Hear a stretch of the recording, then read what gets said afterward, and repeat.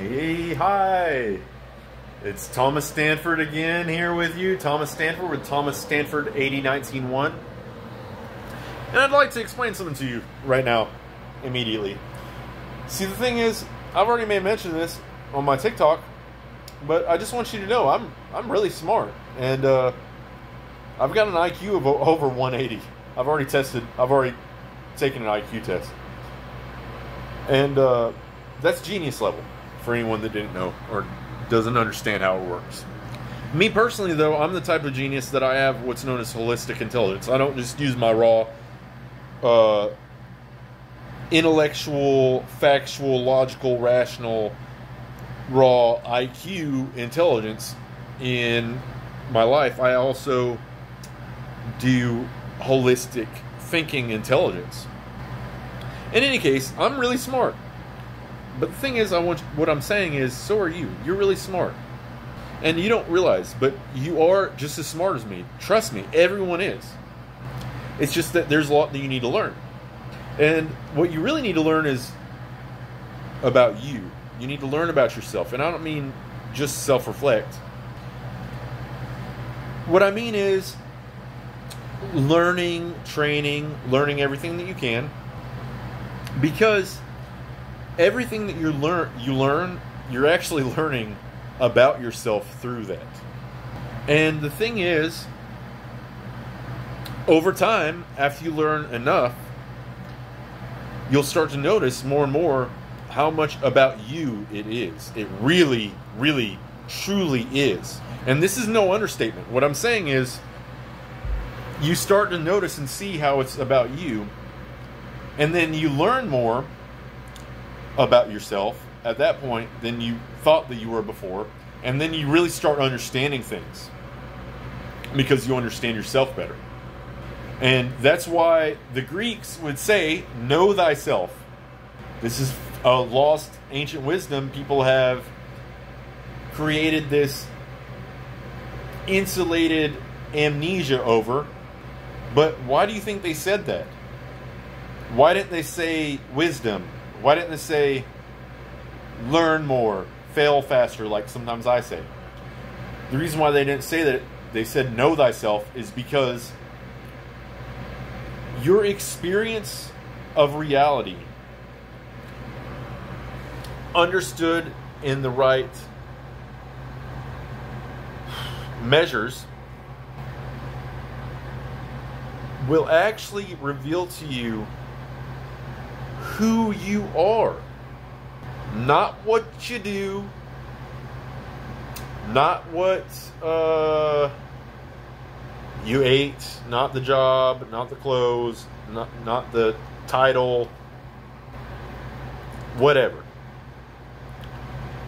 Once you start learning more and more, you'll start to notice, okay, this is really about me, and this really is about way more than just factfulness.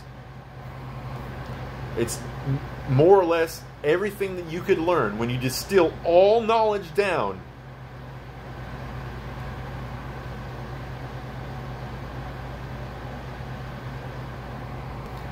to just one singular thing. It's this. How you go about things, how you approach things, and what you ultimately do make a difference. And like I said, when it comes to ultimately distilling all knowledge,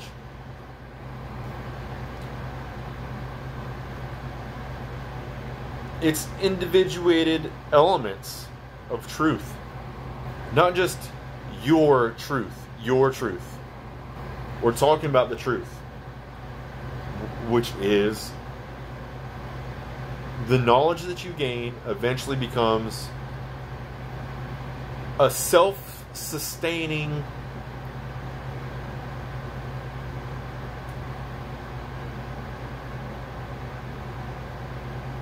not concept, precept in a way. That's a good word for it, but it's lacking. But the thing is, it's not about the facts. Because the facts can be interpreted That's the point. You can interpret facts. That's where the deception comes in. And that's why we have the facts. Is because they can be interpreted, which changes the fundamental foundation of what we're conveying. We're not telling each other the truth, which is, hey, you need to wake up and notice who you are being. That is the source of the truth of knowledge. Wake up. That's what it's saying. And Neville Goddard would say it's an awakening process. Milton H. Erickson, the world's most eminent hypnotherapist, said it's an awakening process. So getting this understanding, this mindset of I need to be aware of who I am being, because that's going to inform me of what I'm doing. And by that I mean you can fool yourself. You can sugarcoat what you're doing. Like, say I'm doing a whole bunch of rotten stuff. Well, if I don't recognize it as me being a rotten person, I'm going to excuse the rotten behavior. Just like all you rotten motherfuckers do. And that's what I'm saying. Anyone out there that's so god-awful that they can't help themselves, they gloss over the behavior by denying the fact that they were being a bad person. And just being honest with themselves. I was being rotten. I'm looking at this the wrong way. I'm approaching it from purely a self-centered manner. Whatever it is that you're actually going through, instead of denying your harvest. And that's why you never have long-term, sustainable, permanent success.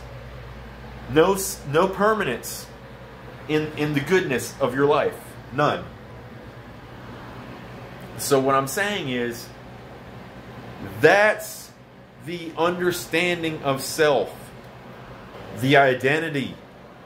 You have to first get real with yourself and say, I don't really like this person I'm being. Well, how do you change that? How would it feel to be this person? How would that feel? And this works for psychopaths too, because they don't really have feelings.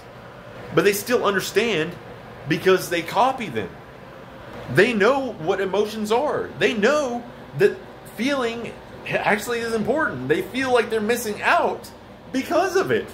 And they're not. It's just the identity that they're adopting. They keep telling themselves, I am blank. I am such and such. I am this. I am that. And they just can't help themselves. Just like they can't help themselves projecting that onto others. They are this. They are that. This is that. This is that. Factfulness. Left brain, purely logical, rational factfulness. Completely blinds you to the identity. Who am I being? Not what am I doing, but who am I being? The identity. The person. Who am I being right now? Who am I being personally? I'm being an educator. I'm being a compassionate humanitarian by sharing the truth. That's what I'm doing. I'm sharing a message. Does that inform you as to the person that I am? No. It doesn't even inform me into the person that I am to me. That's what I'm saying. That's why it's so important to understand the identity.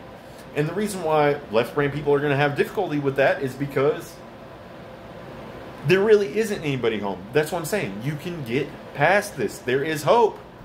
There's hope. Like, I know one guy that watches my videos. I'm not going to reveal his name, but as a hint, he goes by a few different names. One that starts with a B, one that starts with an S. I hope that he's watching. Because he self-identifies as a psychopath. He says, I am a psychopath. That's actually keeping him locked in that identity. But that's okay. Like I said, there's hope. Because he can assume a different identity, which is going to inform different behavior. And he doesn't really have to believe that that's what he is. I don't really believe this is what I am, but I show up to it anyway. I mean, I do in a way. I like to think that I believe that. But you and I both know, deep down, that's not true. It's the identity. So just keep it real. Why BS? Why BS anymore? Stop BSing. Stop BSing me. Don't BS me. You know what I'm saying. It makes sense. You want to be happy. You don't know what happiness is. Neither one of you from either side. I don't know what it is. We want to be happy anyway. We don't care. We want it. So let's get it. And this is how. This is how. This is a science. This is not just philosophy. This is not just lip service. This is a science. Repeatable. Look up E Squared by Pam Grout. Yeah. Yeah, check it out. Check it out. E Squared by Pam Grout. Check it out. But keep in mind that she's even got it half-assed. She doesn't know. She hasn't learned. So keep in mind and be mindful when you're reading that book. She's actually talking about mindfully identifying as the person, regardless of the steps. Thank you so much. Have a blessed day.